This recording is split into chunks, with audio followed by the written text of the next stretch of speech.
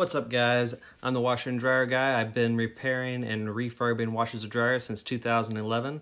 If this video helps you, please like and subscribe. If you have any questions, put them in the comments below and I will answer you. Hey guys, today I'm going to talk about the actuator problems these machines have, which the actuator is the thing that shifts it from agitate to spin. If you have a machine that has the pause play button and the 6 little lights underneath, no matter what the brand is, this one in particular is Maytag, but several brands use this exact same motor, transmission, brain, whatever you want to call the little back panel. Everything is the same, just a different brand name, but they all use these same actuators. I'm going to talk about the problem that people don't realize why the actuators are actually going out. So if your machine, sometimes depending on how it's programmed, they won't fill with water. Most of the machines I see will fill with water and then not drain because it has to shift back and forth between agitate and spin, and the little shifter, the actuator, will not have enough strength to flip the switch, just shift it to spin, so it'll just fill with water and then sit for a while, and then you'll wonder why it never drains. So it's going to be the actuator. So you can swap these out real easy. They're underneath the machine, but it's either going to be a black one or it's going to be this red one. And just look what color it is, and I'll put them in the description below. I'll try to get an Amazon link in this. Alright, so here's the transmission off to make this easy. So if we flip this washer on its side, we're going to be looking at this. Normally there's a motor sitting in this transmission.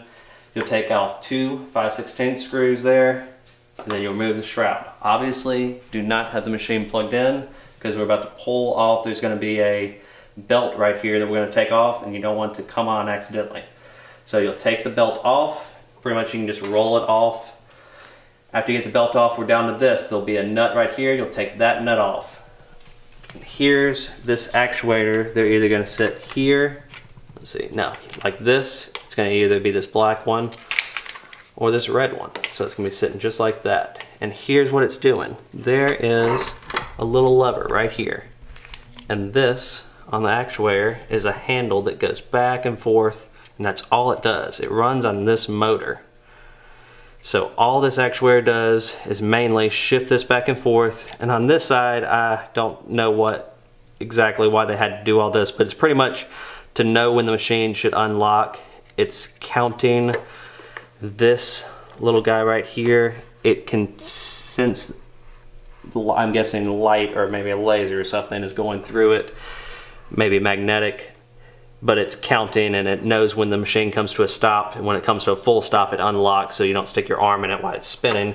So that's pretty much what this side of the actuator does, but mainly what we're worried about is this side of the actuator with the motor and the arm. It will burn up the motor, and then my cat's gonna come over here. It's gonna burn up the motor, and you're gonna wonder why it's burned up. So after we take this off, here's the problem, and this is the part that no one ever actually comes into, is they won't take this off, and this next part is a little bit difficult to get off, especially when it's hooked on the washing machine. You have it on its side. So you'll press, there's 4 tabs. There's one on top, and you may have to get a flathead screwdriver to do this. I might have to get it too. I might be able to do it because it's on its side. You push the one on the side. You keep going all the way around, do all 4. The bottom one's gonna mess with me. Oop, that one reattached. There it is. Alright, now that's all 4 off. Now let's look what's going on here.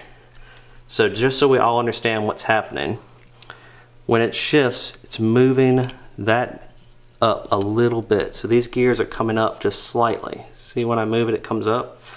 Those gears mash into these gears. If I can get that on there. Alright.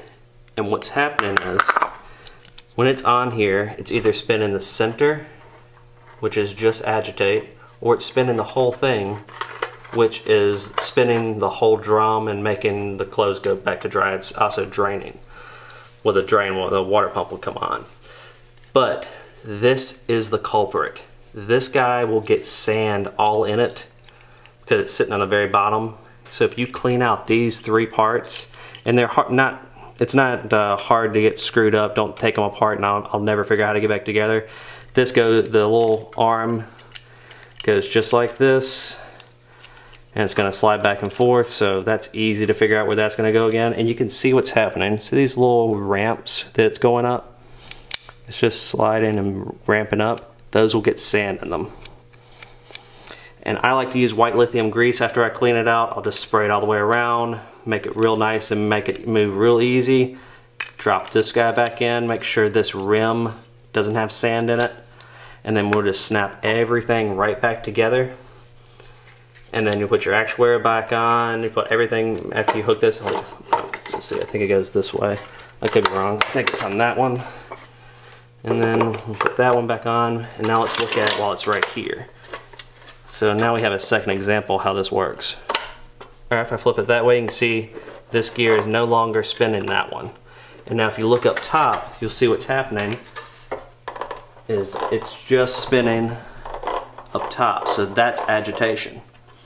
And if I flip that like I'm the actuator, now the entire thing is spinning. That's all this is doing. It's a super easy to understand transmission compared to the old type. It's not as dependable, but it's a little easier to understand what's going on. All right, one other thing. I think if the spring is going out on these things and it's just half shifting, let's see if I can make it make the noise. You'll hear the horrible grinding noise. If it's just a little bit, there it is. That could mean two things. Either the actuator is starting to go out and it's not able to shift because it's maybe got grime in it, or that spring has lost its ability to push down hard enough and it's just not quite getting there. But more than likely, it's going to be the actuator. That's most of the time what's going on, is that actuator is either burned up or it just can't push against the sand. And sometimes you'll feel bad, you'll clean out all that sand, you'll oil it, and the actuator motor is still too weak to be able to do it. It's just burned up from probably the sand being in it to start with. Alright guys, but that's it. I wanted to make that video because there's a lot of confusion with taking that off, and now they have a transmission off, it's much easier. Alright, if you guys have any other problems, or if with this type of machine or any type of machine, put them in the comments down below. I'll try to answer any questions. Please like and subscribe, it really helps the channel.